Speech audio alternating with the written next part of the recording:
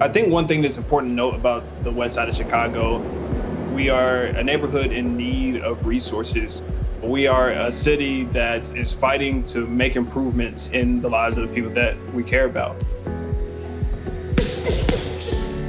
I was a national champion boxer, and I decided to use my skills as a boxing coach to get those kids who were so often rejected from other outlets.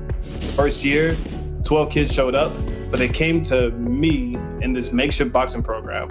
I decided we got to do this a little bit more. So we expanded to 20 kids. The next year had the same results. Expanded to 40 kids. The next year had the same result.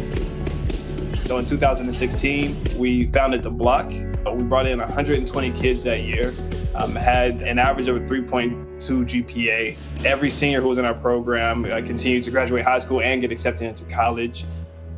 The kids that we bring in with the Bloc, they would not show up to a mentoring and tutoring program.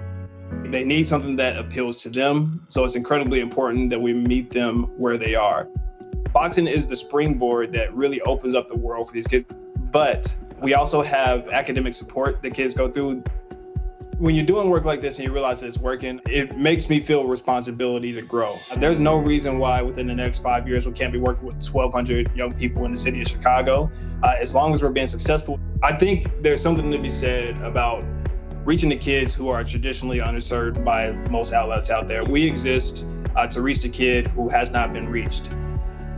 I think we got the toughest kids in the world on the west side, and we really learn how to harness that. I think it's going to be a benefit. We hope that the Bloc is a resource for all of them, so we can not only get kids off of the streets, but really get them into the greatness that they can become.